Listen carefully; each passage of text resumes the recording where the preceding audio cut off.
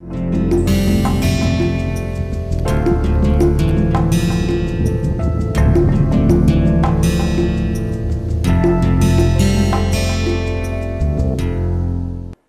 hi, welcome back to my course on enhancing soft skills and personality. This is week 8, the last week, second unit, lesson number 37. In this unit and in this lesson, let's focus on business etiquette. And before I start, as usual, let's take a quick look at what I did in the last lesson, highlights of the last lesson. We learnt and understood the meanings of values, ethics, etiquette, and the relation to personality. What are values? Values are principles or standards of behavior, often manifested in one's judgment of what is important in life. It is indicated by the way one deals with people and how one prioritizes commitments and responsibilities. The way one takes care of his or her commitments will reveal the person's innermost values. Etiquette or norms or rules or governing principles which are socially acceptable behavior, ethics or moral principles that govern a person's behavior and the way he or she treats human rights, how the person respects the rights of the other one, not only with regard to human rights, not only with regard to individual relationships, but also how the person respects the natural environment. Professional ethics encompasses the organizational and personal standards of behavior a professional individual is expected to possess. Here I cautioned you by saying that it's rather tricky because there are in-house norms. So when you go for something like medical profession, there are written rules, guided norms. When you become a lawyer, there are written rules. But then the society has some expectations which are endowed on the individual as a kind of moral responsibility, and you are expected to adhere to those moral responsibilities. So in that context I said a teacher cannot escape clearing doubt any time when the student is asking the teacher, not saying that it's beyond classroom hours, so I will not be able to answer your doubt. And same thing goes with the doctor. If the doctor refuses to take care of the patient, especially without asking for payment in advance, so then the society rather feels very unhappy with the doctor. They feel that it's the responsibility of the doctor to treat the patient first and think about money or anything later. So that's professional ethics. Whereas if a business person refuses to give loan, so people will not feel that bad and thinking that, oh, that's part of his profession. So professional ethics, although one learns the in-house norms, it's also important to know what are the moral responsibilities which are associated with that. That, if you are able to follow, will make you a real professional. And a person with high ethical values and good etiquette will be able to create an everlasting impression on the people he or she comes across. Such qualities like being friendly, helpful, charming, dignified, decent, affectionate and lovable are the ones one should build, develop in order to have a very good personality. And then the question like why should I change? The society is so bad and the people around me are so corrupt. To that I said that individuals are the ones who are making the society, and if an individual can change, you will be able to make great change in society. And I ended the lesson by listing some of the examples of poor etiquette, such as spitting in the public, smoking in the public, not giving seats to those which are designated actually for ladies or disabled people or elderly people. So that also amounts to civic sense one needs to develop. In this lesson, as I said, we will focus particularly on business etiquette, because today these are the norms which will govern and control the way you are performing your duties in any area of profession that you choose to be. So business etiquette refer to those mannerisms a professional is expected to follow in business as well as social situations. This means You expect, for example, a lawyer or a teacher or a doctor or an engineer to behave in a certain manner in the business area as well as even outside the social groups. So, you cannot expect that a teacher will behave in a different manner in a social function. So, one expects a level of decorum, dignity which are associated with this profession's business. Now, adhering to some of the norms that I am going to discuss with you will help you to develop a professional image in business and social circles. First, either in a business group or in a social circle, when you are going there with a partner, a friend or your wife or a husband, you need to introduce the person who is accompanying you first to the one whom you know already, but the person who is with you doesn't know. So, it is rude and uncouth. Uncouth is totally uncivilized to keep your partner unintroduced while you indulge in deep conversation. You are enjoying good laughter with the other person, but the person who accompanied you is not being introduced. So, it is also unfair to your partner who will feel left out and they will not be able to participate in the discussion wholeheartedly. So, it is important you should introduce first, and in case you are introducing somebody of the opposite sex, then you have to introduce the lady first. Okay, so if there are two men and you are with one woman, and it is important that you introduce the woman first to the men, and then the one of the other pair, the two men, will be introduced to the lady either by you or by the other person accompanying this group of men. Then the next important thing which I hinted in the previous lecture about the language that you used. You should use the lingua franca, that is the common language that is used, whether it is official or commonly accepted. So, in most cases it is English, or in most of the other cases it is Hindi, and depending on the area, the region, sometimes the local languages are accepted, but speak in a language that is known to all the people who are in the group. You cannot choose to speak in a language that is known only to 2 people or 3 people. That is again impolite, that is not part of good mannerism. In large groups, when you are sitting or when you are talking, address all, in the sense that when you say something, so share it with the entire group. Do not indulge in small chat with the person sitting next to you. This happens often because of introverted tendencies, often because of your own unfamiliarity with other people. But these occasions when you are in a social group are the ones in which you need to become familiar with other people. So, instead of again and again catering to your introverted tendencies, it is important you come out of your shell, mingle with the people in the group, not focusing on 1 or 2 individuals who are sitting next to you, or identifying somebody who is as introverted as you and then focusing only on with this person. The other thing is with regard to your facial expression, particularly I have been telling you that eye contact is important, you need to maintain that, but apart from that, you should not chew gum or eat something while everybody is involved in some serious discussion. So, again it is very rude and it is not part of the etiquette. And when somebody is giving a talk, when the speaker is just in a flow, do not interrupt the speaker. And if you need to interrupt, maybe you really need to understand what the person is saying. So, then you seek permission, you take permission before interrupting. You can say, may I interrupt you for a minute? So, can I seek this clarification at this stage?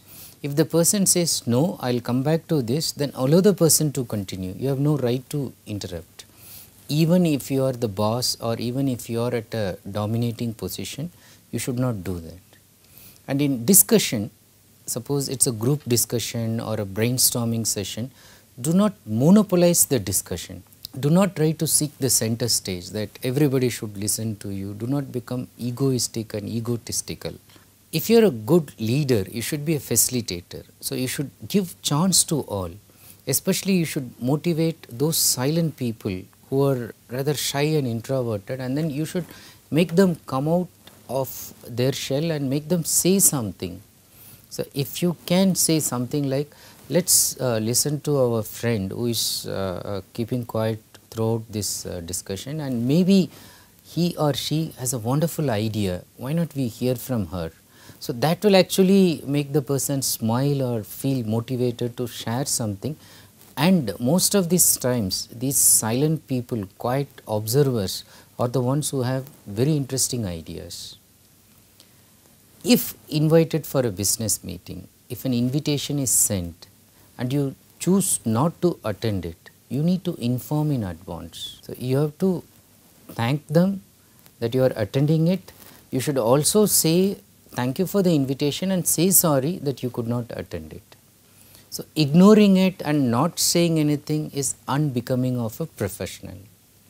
And in case in these discussions, there are discussions on politics or religion or things related to gender or any sensitive issues, avoid taking sides. So do not try to take sides. Okay, so this is becoming unprofessional, and then you will immediately be grouped with some people with vested interest or bias, so which is not required in a business environment. The most important thing, refuse to do anything unethical, even if your higher authorities persuade you to do so. Example, if you are the teacher and the principal is telling you to give more marks and pass a candidate. Now you have every right to protect your integrity and say no. It's difficult to refuse initially, but once you do it, in the long run, even your higher authorities will respect you for your integrity. These things are set at the beginning when you join a profession, and they test you, your integrity. And sometimes people fall very naively to these traps, and then they start giving more marks in the case of a teacher and pass a student, and then it becomes an expected norm. Every time the principal will call and tell you to change the marks and do that. But once you refuse, despite any pressure or any kind of blackmailing, if you say no with dignity, with assertiveness, and then they will realize that, okay, here is a person who is very integrated, honest, and it won't be possible to change this person, and then next time there won't be such requests. So it's important to set this integrity level as you join a new profession. And the next important thing, once you have joined and once you have gained some trust, you will be in such a position where confidential matters will be discussed and you will be in confidential discussions. Now do not share any confidential matter with others, including your most trusted friend or most trusted wife, beloved, husband, boy or girlfriend. So thinking that you are sharing inadvertently, even if they say this or give hint to someone, your job is in jeopardy. More than that, your integrity is doubted and credibility goes down, and that is undesirable, and this is part of developing your business etiquette. The next important thing, do not say bad things about your company, your boss, even when you are drunk. So people think that they can take liquor and they can always excuse by saying that I was under alcoholic drinks, so I forgot what I was saying and I abused my boss or the company. The other excuse is, even when you have left the company, so they have left and joined somewhere, then also do not say bad things about that company, that boss. Good that you left and you think you are in a better place, just be there and give your best. Now saying bad things about the company, about the boss, is not going to make that boss or that company really bad, but it will reveal a bad aspect of you to others. People will know you have served there for 10 years, 20 years, and then now you can say very bad things about that company and the boss. and any number of years you are going to serve in the present one, what is the guarantee that you will not abuse this organization later? So that doubt in your integrity will start from the beginning. So don't do that. And the next important thing in terms of developing your business etiquette, share your personal details to the minimum required, especially if you are not married or married and like you are not in good relationship with your spouse, it's a strained relationship. Now these are things like you can share to the minimum, but not very intimate details. Sharing intimate details can often cause embarrassment and humiliation, because the person whom you trusted will keep those details, will make it public, will share it with everyone, and everyone, some embarrassing detail of yours can become the talk of the town, and you can be laughed behind you, and you can see that sarcastic smile from people. So you lose your dignity. But more than that, sometimes intimate details can be used to emotionally blackmail you and make you reveal company secrets or some confidential information that is known only to you. So why risk this kind of going down in terms of your dignity? So keep your personal details to the minimum. While talking, while giving a talk, while giving your answer, response, don't beat around the bush. That means don't try to come to a point in a very circular, rambling, meandering manner. Talk to the point. So time is money in business, and they'll value you as long as you can save their time. For the same reason, don't be ambiguous. When you are ambiguous, you try to give more than one meaning. So don't be ambiguous. Be clear, lucid, and precise in communication. So it's worth going to our initial discussions on communication skills in the previous course, in case you want to know more about how you can become precise and lucid. So many tips have been given there. So that is important in terms of communication, not being ambiguous but being very clear and transparent. Be courteous, polite, and respectful all the time. It's not only inside the office you will be like that. Outside, when you meet someone, you don't even recognize the person and behave like a stranger. No. Keep smiling. Exhibit cheerfulness. Again, all the time. Use frequently these lubricants, these polite words: sorry, please, and thank you. These are the magical words that can fetch you anything that you want. Always request, even if you are in a demanding position. So do not go and then demand something, put pressure on somebody to do something. Always use polite phrases like, may I request you to do this? Can you do this for me? Okay. So that actually will make the people feel obliged to do, rather than resisting your demand or command. And when you see people, especially while meeting in day-to-day walk, somewhere in the corridor, first meeting, so just greet them. So simple thing like wishing them, and if they are your colleagues and of same age group, and if it is an informal setting, you can say good morning by adding the name. So good morning Arjun. Whereas if it is senior and then it's a formal environment, so then you should say good morning sir or good morning ma'am.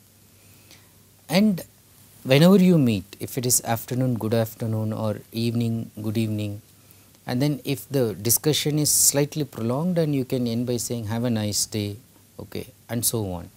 So that greeting also is making the conversation go smooth, and it's also making the other person feel comfortable with you.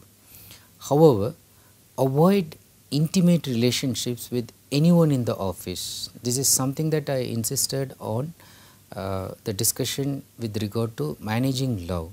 So I discussed enough about this there, but just as a caution, avoid this intimate relationships in anyone in the office, be it your boss, because It's easy to develop intimate relationship with the boss and gain lot of favors, but then people behind you, you never know what they are talking about you. Okay, and again in terms of integrity, moral values, ethics, etiquette, you go down. And same thing if you are at a higher position and you maintain relationship, intimate relationship with your subordinate, so that is also not appreciated, and rather people look down upon such relationships. So it's important that you should avoid these ones. Then this is something that I hinted in the previous one. Don't barge in without an appointment. You should not do such things. And if you have an appointment, reach the place before time and report to the receptionist or the secretary or the personal assistant, instead of sitting and reading a newspaper or assuming that the concerned person will know that you have reached. It's important you should tell them. If you are the person who has given appointment and guests are waiting, do not keep the guests waiting if you have given an appointment. Okay. And in case you kept them waiting, you have to appreciate their patience in terms of waiting. You need to apologize, and then if possible you can send some cool drinks or coffee or something, so that they don't feel the boredom of waiting, and then they don't feel annoyed that you kept them waiting, and keep them in waiting only if it is inevitable. Otherwise you should be there before time, and you should keep your appointment in time. And at the end of the meeting, in certain cases at the beginning of the meeting, remember to give your business card. And when you give, normally mutually the other person will also respond to the gesture, and other person will also give you the card. But in case the other person is hesitating to give, especially a lady for example, a new person, she may be hesitating where her mobile number is there, or somebody who is so busy and maybe a celebrity than you and is hesitating, do not insist on business card from those people. Okay. So it's their right to decide to give or not to give. But from your side, whenever you are beginning or ending, whenever there is an opportune time, so just give the card, share it with the others, and keep the cards ready. Last but not the least, two important tips which will make you the ultimate business person. Use win-win approach in conversations. So in all debates, don't seek to generate heat but throw light. So use this method. You are right, but I am not wrong. How do you explain? So you will slowly say you are right to the extent I agree with you, to the extent where you discussed about this, and to that extent maybe here I am slightly incorrect, but I am not completely wrong in saying this. So this makes the conversation reach this win-win level. And then, as has been discussed before, in terms of being assertive, always be assertive and never be aggressive. Aggressiveness only indicates your inferior feeling, your own inner insecurity. Assertiveness indicates your calmness of mind and your surety, confidence. So be assertive. And the last tip is, praise your employees or colleagues in public before others, and seek every moment to praise them. Whenever it is possible, try to praise them in public and acknowledge their work, make it known to all. But if you have to criticize and you found some fault in their jobs, do not shout at them, share it with others in public. Do not reprimand them in public. If at all you have to reprimand, call them privately in your office, in some chamber, some outside while having some coffee, okay, where the person is comfortable and the person is able to receive in the right frame of mind. Especially if you want the person to change a particular behavior, you need to make the person know that it's the behavior that you want the person to change, and you are not against the person as a human being as such. Now, to make it clear So you should not reprimand the person before others. When you criticize someone before others, normally the other person will resist. Okay, they'll become defensive because they don't want to feel humiliated before others. And to the extent, some people can even become offensive and they can reveal your own faults and they can try to put you to shame so that this is equated. It's a kind of tit for tat. But on the other hand, even if you are good, even if you are integrated, and even if they are completely at fault, do not try to criticize them in public. Okay, so that's not part of business etiquette and it's not going to serve any good purpose. Now towards conclusion, you might be wondering, is it possible for me to develop these traits in me?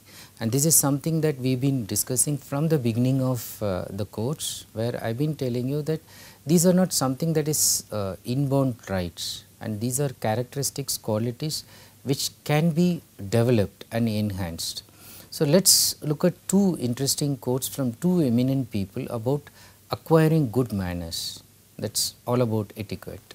The first one from Benjamin Disraeli, who says, "Cleanliness and order are not matters of instinct. It means things related to showing you as neat and orderly, okay, like a thorough professional in terms of meticulousness to detail, following time, etc., are not matters of instinct." He says it's not coming from within, it's not coming by birth, by hereditary.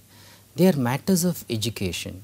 Maybe the parents taught you well, maybe the teachers taught you well, maybe yourself imbibed these qualities from good cultured people around you, and like most great things, you must cultivate a taste for them. What Benjamin Disraeli says, even in case you have not learnt them, you can learn through education, that is not only from books but by observing others. And not only that, you should not stop, you must cultivate a taste for them. You should look at those people who have already developed, already have refined taste, refined qualities, and try to learn from them, try to emulate them. There is no harm in imitating good qualities from others, and appreciate good things from others. That's good for you. And the next famous quote is from George Bernard Shaw, famous playwright. He says, "There is no accomplishment so easy to acquire as politeness, and none more profitable." So for him, all the things in terms of ethics, etiquette, mannerisms, he puts in the single word politeness. He says there is no accomplishment, nothing you can achieve in this world so easy to acquire as politeness. So acquiring this is not difficult, being polite, and none more profitable. So it's easy, but at the same time it's the most profitable one by being polite. I always remember how politeness has helped me in various critical situations. I remember during my student days, and a very meticulous professor, and deadlines are rigid, and once he gives the assignment, we have to submit on that day in particular. So due to some inevitable circumstance, I could not finalize the time that he has given, but if I rush through, I will be able to give, but it will be a slightly substandard product as to my expectations. So I took courage, I went to him, although everybody was afraid of asking him. At the end of the class, he was just arranging his teaching material, so I interrupted, sought permission to ask him something. Then he said, "Fine, go ahead." Then very politely I asked him whether there is a possibility of submitting this by taking one more day, because it will help me to improve the quality of the assignment. As such, I can submit, but I will not be able to submit one with high quality. So the teacher immediately said that I should normally say no to this, but the way you asked me is something that I want to appreciate. So, for that sake I am just giving you one more day. It is not my intelligence that won the day, but it was my politeness in which I approached him. So, that was the time I realized that this inculcating soft skills and then implementing them at the right time can save us from many troubles and can make us run life in a very smooth manner. If you want to slightly know more details about this in terms of business etiquette, one interesting book that I found is from Sally Chu, Business Etiquette, an essential guide for executives. It's published by Times Books and about the year 1992. So, if you can get this, and if you want to know more details about including body language, how you should eat in dining tables, how you should follow this table mannerisms and etiquette, which already in terms of body language we have discussed before, but in case you need to know more in details. Thank you again for watching this video. We are almost nearing the completion of the course, and these 2 units will help you to establish you as a thorough professional, as a good gentleman, and then develop your professional skills along with this etiquette. Wish you success in whatever profession that you have chosen, whatever business that you will settle, as well as success in social life. So, have a nice day. Thanks again.